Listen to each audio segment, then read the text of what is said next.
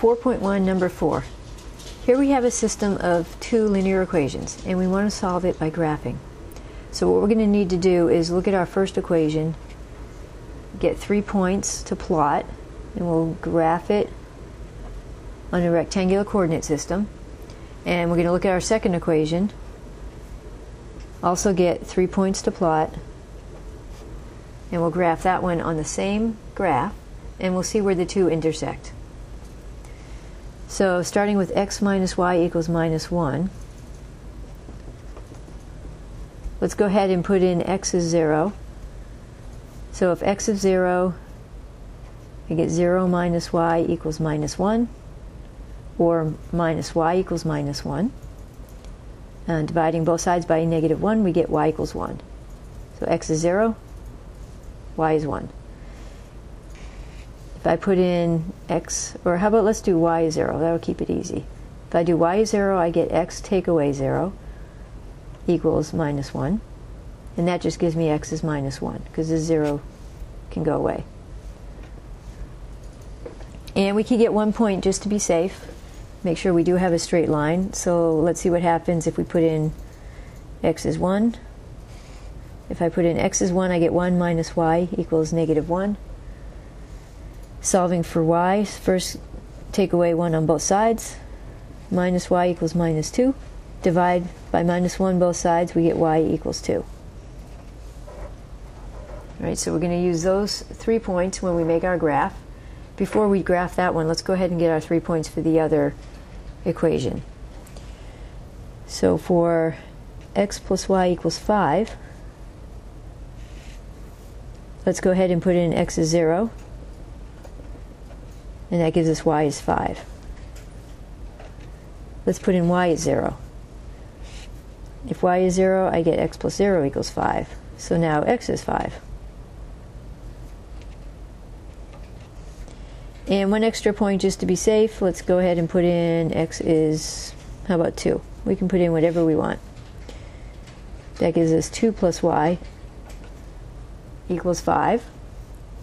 Taking away 2 on both sides, we get y equals 3.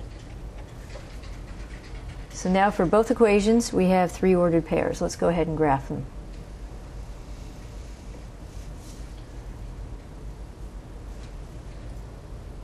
And it's good for these systems to have graph paper to keep your work nice and neat, and then you can transcribe it over onto MyMathLab after you do the graph out.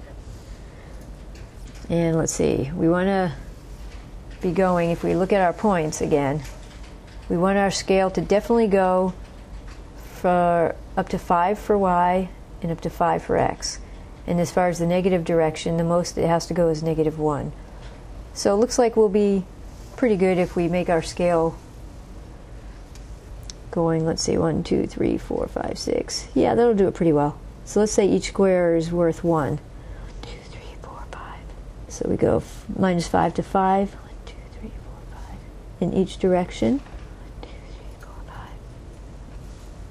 And now we can graph our points. So for the first equation,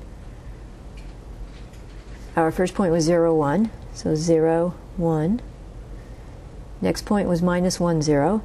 Minus 1, 0. And then 1, 2. 1, 2. And there's our first line.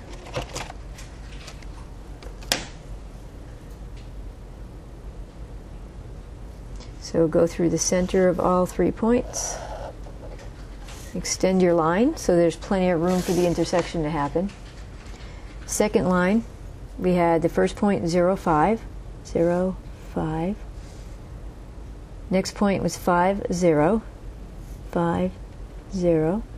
And then 2, 3 was our checkpoint. 2, 3. And it just happened to fall on the other line by coincidence. And we make sure our line goes through the middle.